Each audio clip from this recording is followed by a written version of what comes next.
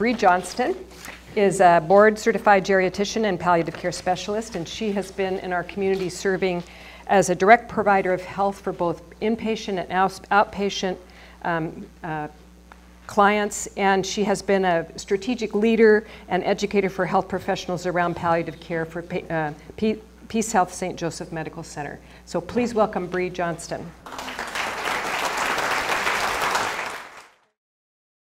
Talking about the options of stopping treatments or not starting treatments and palliative sedation as well. Okay, louder. Louder. And I have no conflict of interest financially.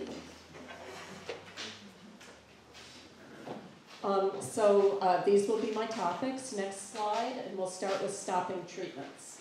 So why stop treatments? I think it's really important to realize that it is everybody's right to refuse any medical interventions that you want to. Sometimes we forget about that with the runaway train of getting to the emergency department and having things moving forward. So with very few exceptions that have to do with some psychiatric illnesses and vaccinations in public school settings, we all have the right to refuse treatments. Now, why do people refuse treatments? Well, there's as many reasons as there are people who refuse treatments, but increasingly what we're seeing and what I'm seeing, and granted, I have a biased group of patients, are people who don't want to receive treatments because either they're facing a neurodegenerative illness, such as dementia, or sometimes people feel like they've lived a full life, are in a state of increasing dependency, and so decide that they don't want to proceed with treatments that are going to be life-prolonging. Next slide. So I think there are three different ways to think about stopping treatments or not initiating treatments. First, the context of chronic diseases. Secondly, the context of acute diseases. And thirdly, refusing preventive measures. So let's start. How many of you are familiar with the POLST form? Most of you. How many of you are not familiar with the POLST form? Okay. So the POLST form is available in Washington State and many other states. This was designed to be a form for people with serious illness, but some people also use it just because they do not want certain treatments. For patients who decide that they do not want acute, life-sustaining treatments, it is important to fill out a POLST form. And if you decide that you do not want life-sustaining treatments, you would fill out the do not resuscitate box, and there's a box that says comfort measures only. So even people who don't want life-prolonging measures can still get comfort measures. That's all right. I just am showing the front page of the POLST form, but there's a rear page, and the rear page also has on it antibiotic treatments, which you can accept or refuse, and artificial tube feeding treatments. This form has to be filled out with a physician, and if you do fill it out with a physician, it's important to ensure that it gets to the hospital as well, and that your loved ones know about it. Usually, it's put on the refrigerator. If you want to, you can put it in an envelope so you don't have to think about that every time you raid the refrigerator for cheese. Next slide. Now, the POLST is a great tool, but trusting the POLST is not enough. And I won't say that I see this all the time, but I have seen commonly people who come to the emergency department with a comfort-only POLST who get life-sustaining interventions in the emergency department. And some of that is because once you get there, it's just kind of a runaway train. The best practice would be that before anybody gets treated, we look at the polls and we check in with people, but that isn't always the case, I'm sorry to say. And that's not just PeaceHealth. I would say that is probably any hospital in Lisa Big who works at the VA and down at UW is nodding yes. So it's really important that if you or a loved one has decided that you want comfort interventions only, that if you activate the EMS service or you take somebody to the emergency department, that you say, we are here for comfort measures. We do not want life-sustaining measures. Okay, next slide. Now, some people decide not to treat chronic illnesses. So keep going. Now, the thing is, this gets really tricky because you can say, well, gee, you know, I don't want to live much longer, so we are not going to treat my hypertension. That doesn't necessarily mean you're going to die earlier. It might mean that you have a stroke or a heart attack and spend a longer period of time debilitated. So when you think about not treating chronic illnesses like hypertension, it's important to talk to your physician or provider about what the possible outcomes could be. You don't get to choose the outcomes, unfortunately.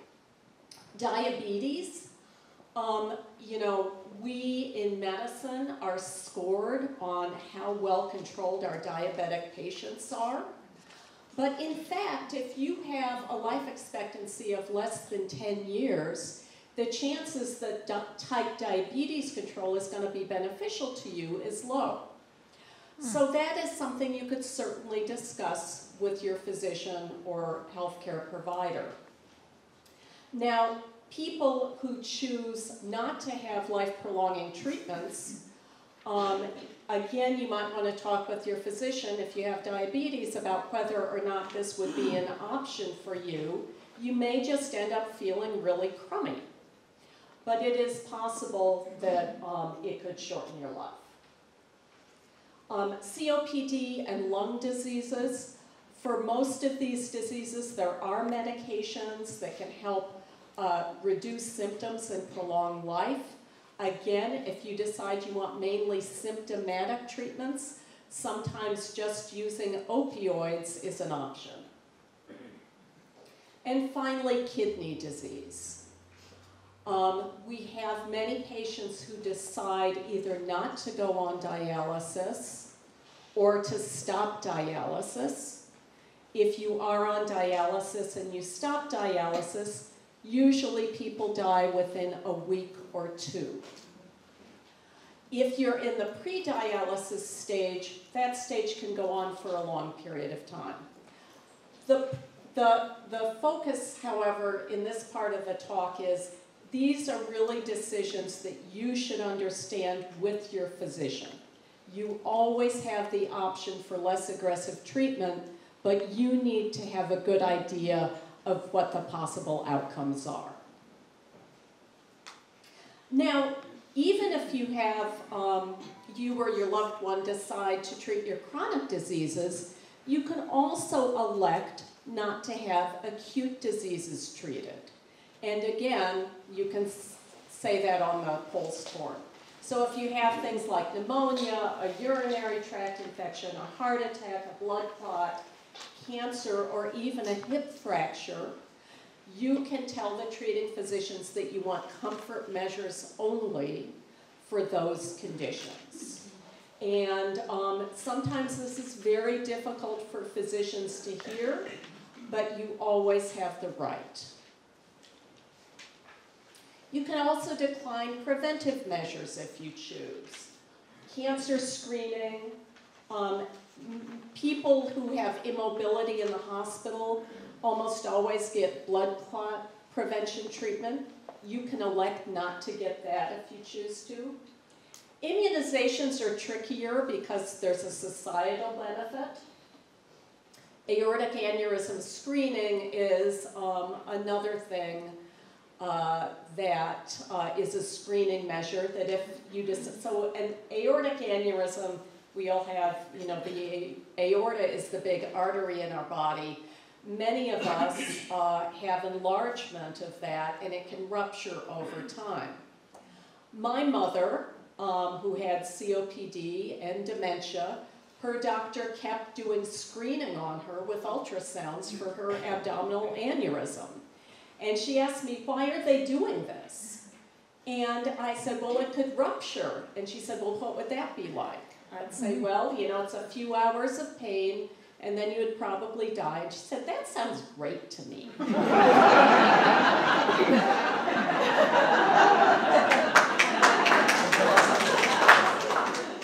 So we stopped screening.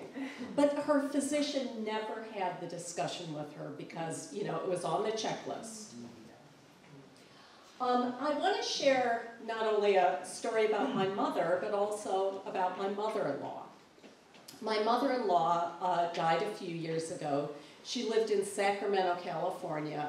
She had muscular dystrophy and dementia, and she was very clear with all of us that she did not want life-prolonging treatment. She had really reached that point in her life. She had lived a good life, and she was ready.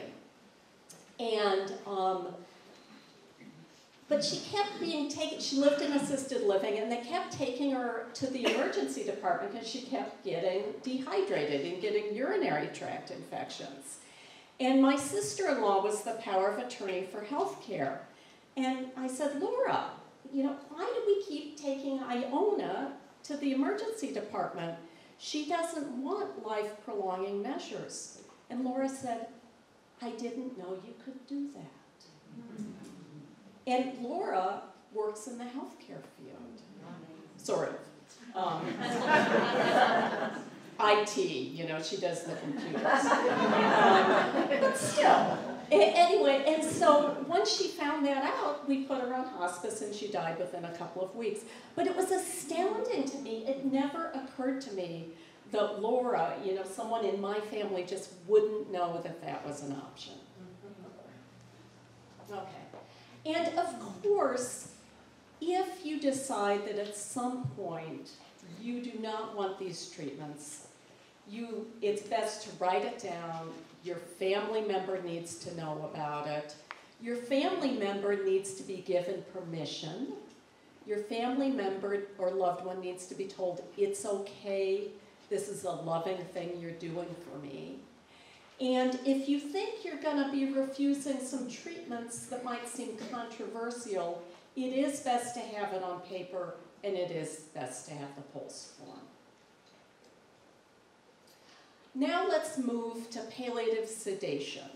And we'll talk about some definitions and rationale, some ethical challenges, and then I'll share a case with you and let you weigh in.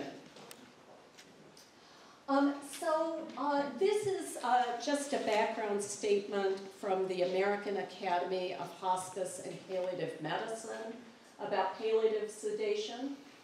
Distressing symptoms exist on a spectrum from the most easily treated to the most refractory. Although preservation of awareness at the end of life is viewed as a priority for many, for some, the relief of symptoms may outweigh the desire to be conscious. Palliative sedation, P.S., they always need initials, as defined in this statement, is the intentional lowering of awareness towards and including unconsciousness for patients with severe and refractory symptoms. Next slide. And in general, there are 3 levels of sedation that we talk about in medicine. So the first level is ordinary sedation. This really isn't palliative sedation. This is sort of the routine, you know, if you take a sleeping pill or a benzodiazepine or something. So it's sort of sedation in routine medical care. Proportional palliative sedation is sedating medications like benzodiazepines, which are Valium, Ativan, those types of medicines, are increased proportionately as necessary to a level to relieve symptoms. So with this level of sedation, you're really trying to figure out how sedated does the person need to be comfortable. And the final level is palliative sedation to unconsciousness. This is the most controversial level, and this is unconsciousness is the intended goal of the sedation. Okay, so this is only used for the most extreme cases. So is it legal and is it ethical? And the Supreme Court said, sure, it's legal in 1997. They haven't changed that yet. And the principle of double effect is well established ethically. So what the principle of double effect is if you're trying to achieve a good goal, like relief of symptoms, it is ethically permissible to have a secondary effect that maybe is undesirable, such as loss of consciousness. Multiple medical organizations have supported palliative sedation as a last resort only and in patients only who are terminal. Critics worry about slippery slope arguments, and critics of this have said, you know, if you do this for terminal patients, pretty soon you're going to be doing it for people, you know, who have 5 years to live or 10 years to live, and pretty soon we'll be euthanizing healthy people. Now, this is not euthanasia, but this is what, you know, critics have conflated this at times. And again, palliative sedation to unconsciousness is the most controversial level. And I think almost everybody who's looked at this issue has said, although this is an acceptable medical intervention, it's really important to have good guidelines and procedures around it so that it is used appropriately. And I think we'd all agree, this is an intervention used for extreme situations. You really want to try other interventions first. And the use of palliative sedation should only be considered after all available expertise to manage the target symptom has been accessed. So for example, we had a woman in the hospital a couple years ago who we were thinking about palliative sedation on because we just couldn't control her symptoms. She had advanced cancer, but had just horrible pain and nausea and vomiting. But finally, we found that an infusion of ketamine, which is an anesthetic medication, controlled her symptoms. So, you know, we kind of pulled everybody together, looked at all the options before we went to palliative sedation. We were able to find an answer before palliative sedation. The level of sedation should be proportionate to the patient's level of distress. And as with all treatments, patients, when able, should participate in the decision of whether or not to use palliative sedation. In clinical practice, palliative sedation usually does not alter the timing or mechanism of a patient's death, as refractory symptoms are most often associated with very advanced terminal illness. And I do want you to know that locally we have done this for patients, and we do have a policy for it. And I think the current state of things ethically, practitioners who use palliative sedation should be using it to relieve symptoms, not to hasten death. Because patients receiving palliative sedation are typically close to death, most patients will no longer have desire to eat or drink. Artificial nutrition and hydration are not generally expected to benefit the patient receiving palliative sedation. And it's suggested that questions about nutrition and hydration be addressed beforehand, because we found sometimes when we've initiated palliative sedation that family members get concerned about that. So it's something that has to be discussed openly. Now, in the current ethical standard practice, palliative sedation is really just used at that tail end. Next slide. So ethical challenges. existential suffering.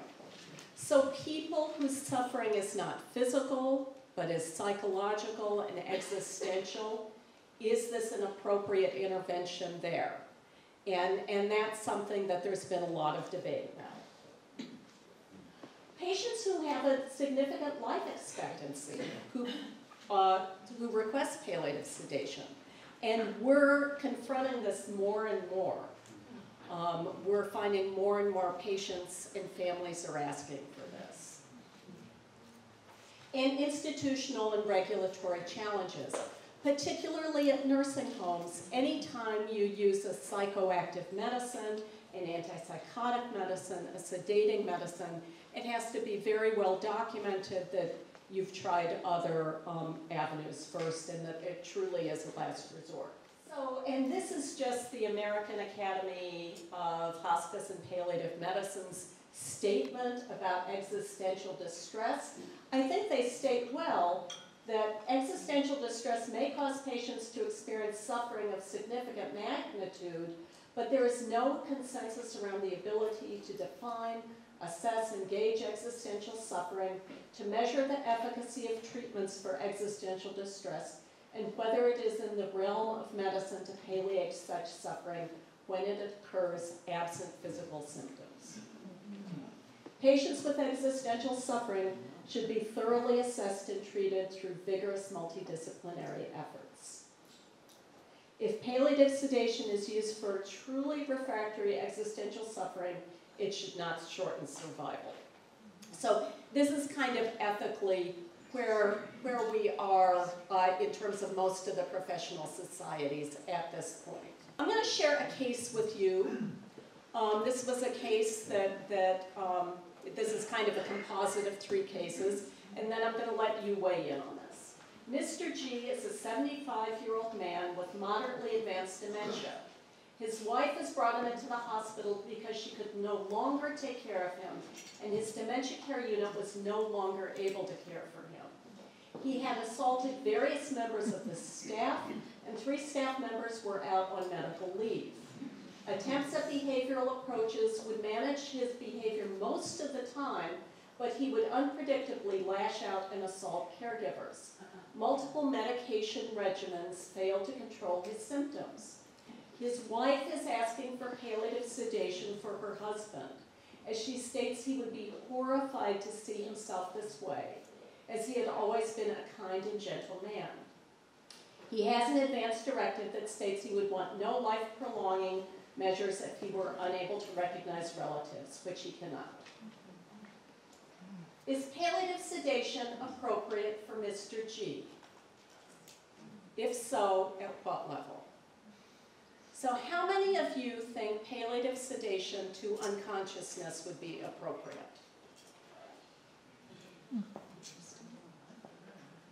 How many of you think a lighter level of sedation to control symptoms? So it seems like that's the majority. And how many of you think it wouldn't be appropriate at all? A few. Interesting. So we have the full gamut here. I am going to ask for just a couple of reactions from the audience on this case. And I want to start with Lisa Big, who you'll be... I told you I was going to put you on the spot. You'll be hearing from Lisa later. Lisa is head of the ethics committee? Yeah. At the VA Puget Sound. Would you put the case slide back on? Sure. Should we have some audience first and then Okay.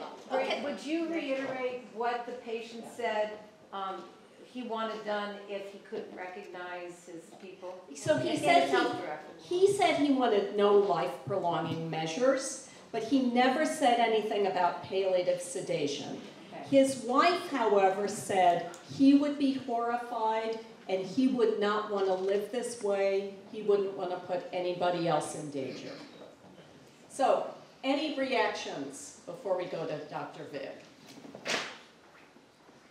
Back, I can see your hand. Yes. I'm going to have to stand there. And we would have patients like that. We have patients like that on the floor. And it was so difficult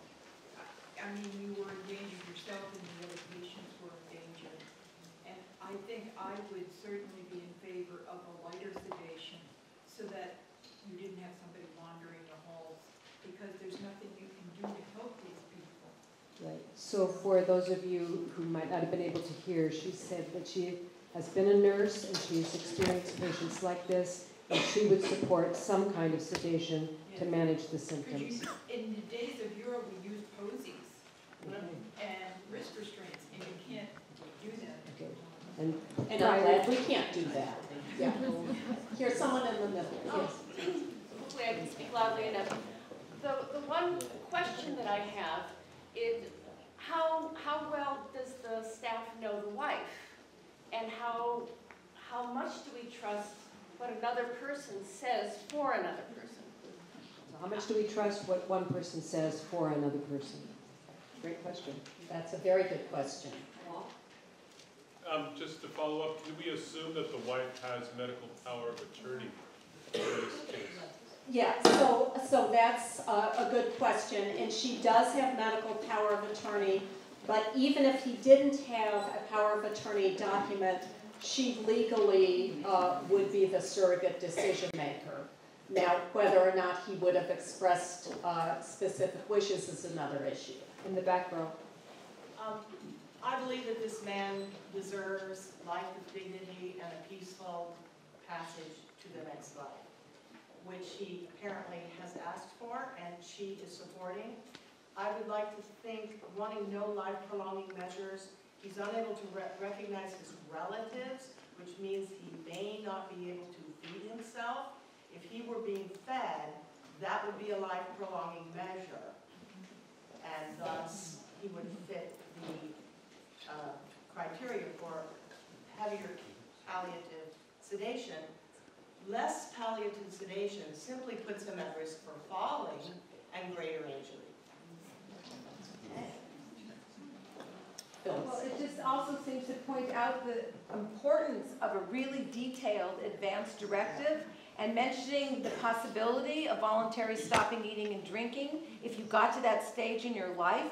And even if you did put it in your health directive, it is not always guaranteed that your loved one can make that happen.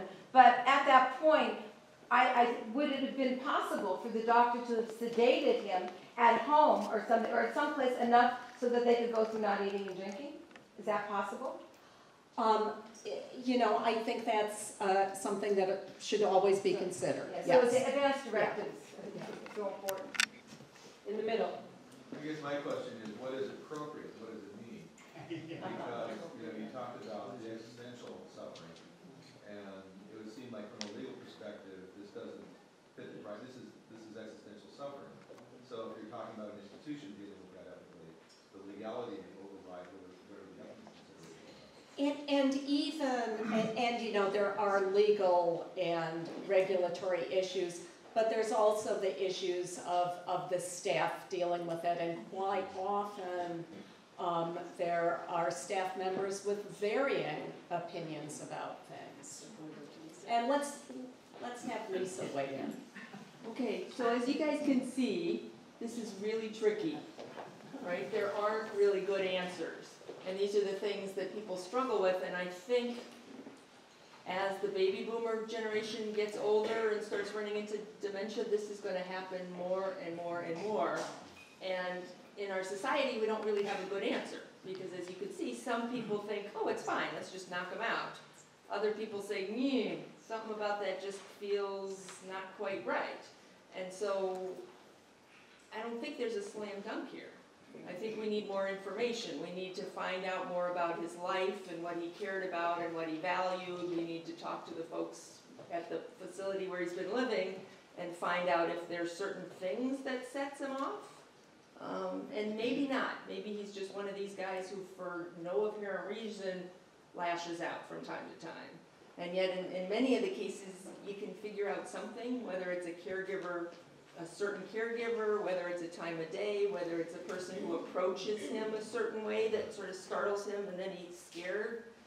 So I don't have a good answer on this one. And the reason, I put this up to be provocative, obviously,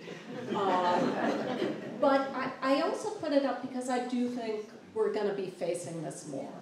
So there are a couple of take-home points. One of the things that really concerns me about this kind of case is that quite often what we hear is, yes, we've tried everything behaviorally, and you find out that everything hasn't been tried behaviorally. So many times, comfort measures, music, touch, massage, walks outside, as opposed to being in a sterile institutional setting, can make a huge difference. So I am always very skeptical when I hear we've tried everything. The other thing is, I think when we start to think about sedation for people who have a longer life expectancy, we really have to be careful. And we really have to make certain that we're doing things right. And I think this speaks to Phyllis's comment that more detailed advance directives are very important. And that we really do want ethical safeguards so we are certain that our vulnerable elders aren't abused in some way.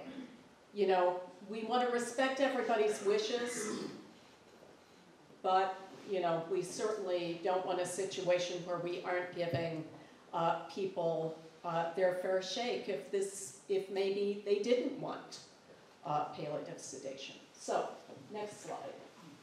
So this is something for you all to think about, and I think over the next 10 years we're going to be seeing more discussions about these kind of cases. Again, I just have this slide because Mr. G was probably very, earlier on that trajectory. So in the way we currently talk about palliative sedation, certainly to unconsciousness, he would not be a candidate that we would normally think about, but it's still an issue we need to address. So to summarize, patients have the right to decline treatments. The POLST is a useful tool. Advance directives are very important. Palliative sedation is one tool that can be used in cases of refractory suffering. And ethically challenging areas include palliative sedation for existential distress and palliative sedation for people with a longer life expectancy. So I think I've used up my whole time. Can we have maybe one question? Yes, we can take one question. This regards advanced directives. First of all, I don't understand the distinction between the POLST and an advanced directive, and what is the usage there. Secondly, you're talking about getting details into an advanced directive. I can't imagine trying to get all of the permutations of possibility in there. The question is, how do you get a philosophical direction kind of established rather than try to list all the details? Yeah, I think those are fabulous, two fabulous questions. So the first, what's the difference between a POLST and an advanced directive? A POLST is a physician's order. So it really depicts what you want right now. So the POLST changes as you change. An advanced directive, in distinction to a POLST, talks about what you would want under certain conditions. Now, in the medical field, and I think ethically, we've all sort of moved away from advanced directives that talk about specific interventions, and we talk more about what our goals are. What are the states, to you, that living in that state would be worse than death? And so if you really put in your advanced directive those types of things, like, you know, if I have to be dependent, live in a nursing home, don't recognize my family, I don't want life-sustaining measures, you don't have to get into what all the life-sustaining measures are. If you think you are a person who might want VSAT, or who might want something a little bit more extreme, that needs to be spelled out, because ethically that's going to be the best way to guarantee it, and you won't even necessarily guarantee that your wishes will be fulfilled, because many times there are institutional factors at play as well. So thank you, Bree. I'll be out of here.